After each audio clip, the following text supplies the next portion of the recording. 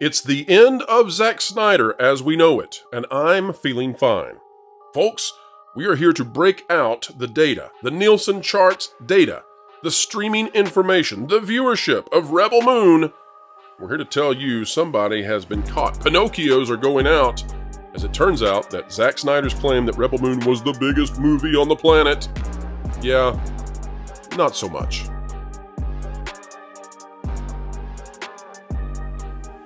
Ladies and gentlemen, welcome back to the Pro Channel. It is an honor, as always, that you have joined us, and we are here to tell you the truth as best we can, something that we find a bit lacking in those statements that came out a few weeks ago that Rebel Moon was the biggest movie on the planet, the #1 of Netflix, and maybe for 5 minutes that could have been true, but looking at the Nielsen numbers now, well, it's harder and harder to believe that anybody thought Rebel Moon was #1. How bad is it? Well, Rebel Moon didn't even come close to breaking what has been sort of those barometer numbers, those milestone achievements that let us know that something's really, really popular. Didn't even come close. Now, is it a terrible, terrible showing on Nielsen? No, that'll probably happen with the second part. But it's not good when your claim was that it was the biggest thing ever for the first week it was out. We're going to dive in. We're going to unleash Tom Connor, who is, well, he's ready to go on Zack Snyder, and we won't hold him back anymore. Folks, let's get to it right now. Isn't that odd? Who would have thought we'd be talking about Snyder today? But we are. Zack Snyder. Oh, you brought me on the day you're talking about. Oh, yes. It's even. This is a beautiful thing, Tom. It's a beautiful thing. No. Here's why, folks. Here's why we're talking about Zack Snyder. Let's take a look at the most recent Nielsen charts. They are covering December 18th through the 24th.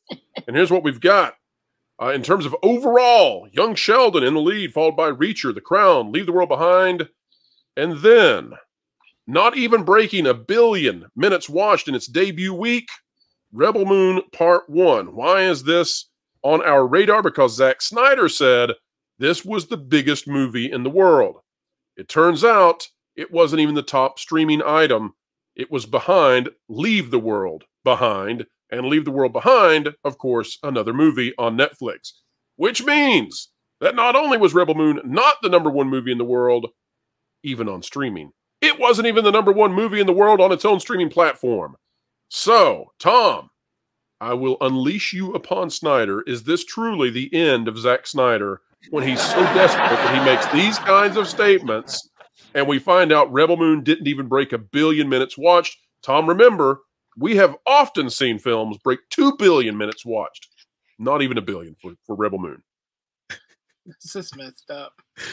You're doing this to Tom, and you're not allowing him to, because this is... I know, right? Well, at least it's good news. So I don't have to worry too much, right? Tom, get your bleepy sounds ready to go. Here we go. Yeah, I do have my bleeper ready. So, but just in case. But no, like, this is kind of funny. And it's just indicative of what I've been told by several people when it comes to the Snyder fans. When they got busted, or Zack Snyder himself or people in his camp got busted using, like, promotional, what do you call it? Firms and bot accounts and all this kind of stuff. Oh, yeah, PR companies. PR companies, thank you. Yeah, because they're not as big of a fan base as you think they are. He's a straight to streaming director now, which is the equivalent of what a straight to video director was back in the day. And look, Netflix, if they're happy with him, good for them and more power to them, I guess. But at this point, this just shows me exactly what I was told, and that was he just doesn't have the fan base that the fans that he has are trying to perceive as having. He's got some big fish that donate a lot of money and stuff to the causes. Otherwise, it's just a smattering of people that really dig his stuff, and that's cool. I'm not trying to cut down on anybody who does, but I am just tired of these rabid fans acting like he's the second coming of the Lord or something like that. Oh, where is Rebel Moon Part 2 going to land if Part 1 didn't break 1 billion?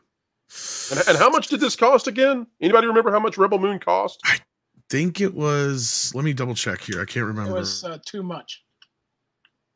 I think it does start with a 2. But as Tom is checking, panel, any thoughts? I got 166 million, but I don't know if that. I'm gonna bet it's top 200. Yeah, I'm gonna bet that overall it topped 200 million. But Tom, where's it going to land? The second one, considering the first one was so poorly received, might not even make the top 10. Probably a third less than that, about on average. So if it drops a third, folks, we're doing this on the fly. If it drops a third from 966, it's going to land somewhere around 600 million. That would drop it out of the top 10 on a regular week. But when is the rated R version, or the 10-hour version, or the version that has the extra 24-hour version with the special hologram coming out? Huh? Tell me that. Fletch, I sense that you're cynical of the Snyderverse. What are you doing over there, Fletch? What are you doing? I'm a big fan. Did you not enjoy the 4 hours? A lot of great versions. Yeah. CGI Just wait for the director's cut, then you can talk. Oh, it's going to get better then, right? The director's cut of the director's cut. With more stunning and brave slow motion. It's like DLC for these video games that release and are completely flawed when they come out. It's going to get better. It's going to get better. Just hang in there. Something I just realized: Indiana Jones and the Dial of Destiny, definitely not on this list. And I was trying to look it up, and of course, I go to Now It's Known, which is Mac's Twitter account, to try to look this stuff up for the Nielsen's. But Sheldon. Indiana Jones and the Dial of Destiny, I don't think that made it into the Nielsen top streaming figure. Not even the top 10 movies, Jonas. Indiana Jones and the Dial of Destiny did not even beat Adam Sandler as a turtle.